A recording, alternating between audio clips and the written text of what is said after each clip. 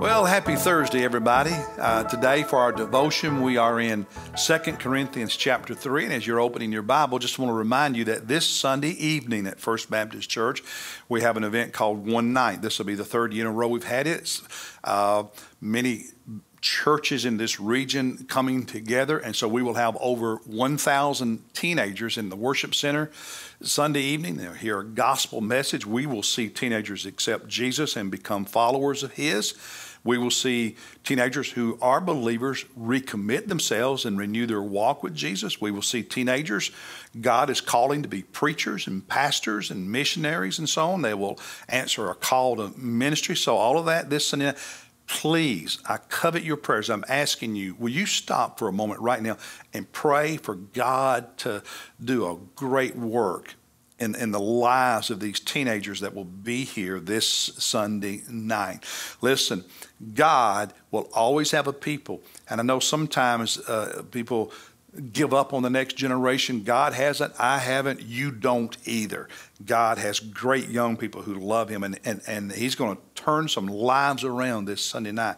So you be praying for these teenagers and for the speaker and for the musicians, for everybody involved, for just a great work of God at One Night this Sunday evening.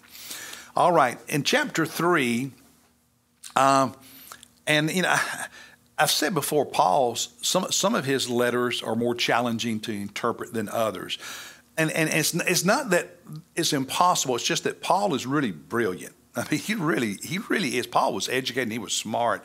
And his arguments sometimes run on and there's a loop to them. And so you really have to almost like diagram a sentence to track it. But once you do, great teaching. And he starts this chapter out, chapter 3, by and remember back in chapter 1 we talked about the mutuality that he had with them and them with him, and that we as believers are mutually dependent on one another and impact one another.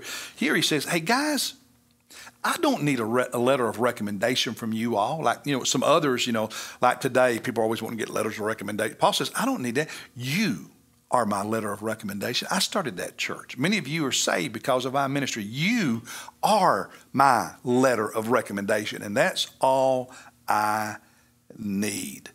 And then he goes on to talk about how God's work to save people through Jesus Christ is a glorious thing. And in fact, there is more glory with God saving people through Jesus than there was glory when God gave the Old Testament law to Moses at Mount Sinai, because Moses went up on the mountain and spent those 40 days with God, and God carved the 10 Commandments on stone with His fingers. And when Moses came off that mountain, his face was brilliantly shining with the glory of God, and it was so bright that he wore a veil over his face.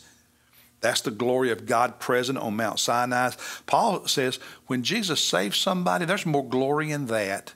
There's more glory in Jesus saving someone than there was in the giving of the law at Sinai to Moses.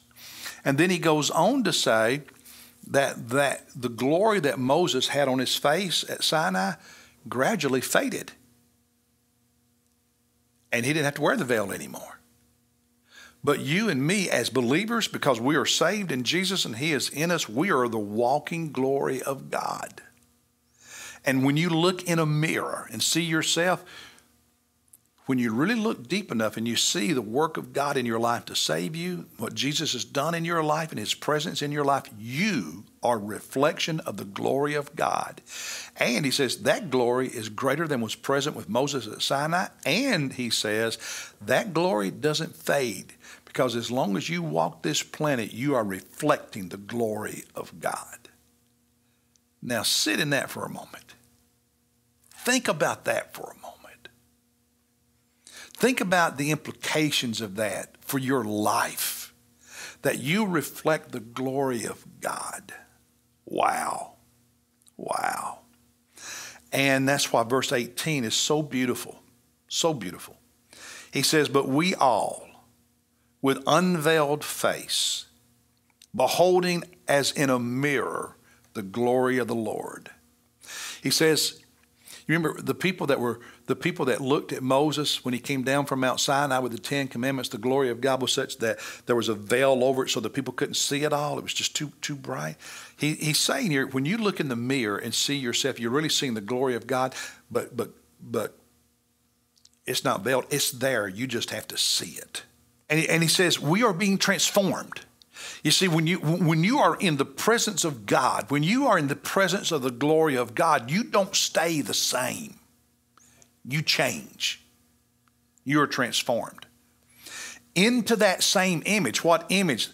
Jesus, the glory of God that you see in you.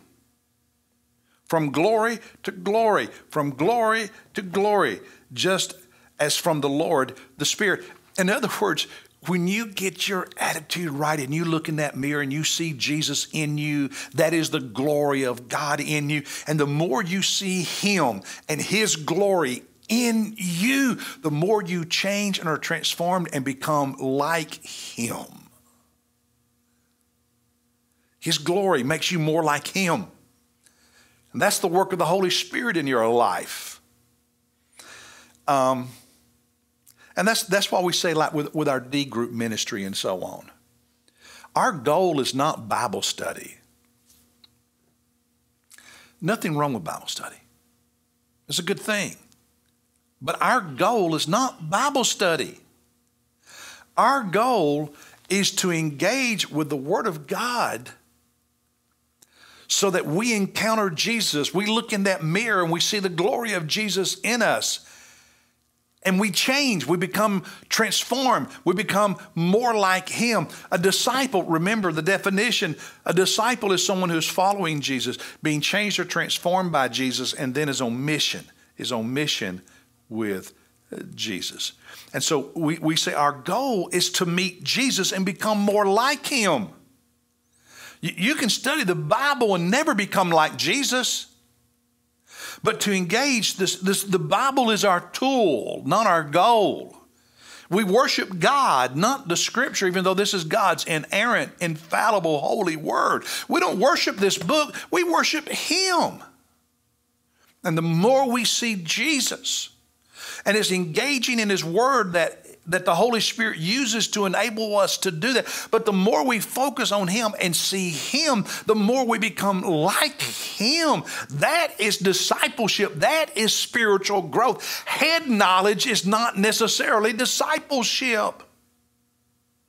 There are too many people walking around calling themselves Christians who can quote verses in the Bible but don't look very much like Jesus.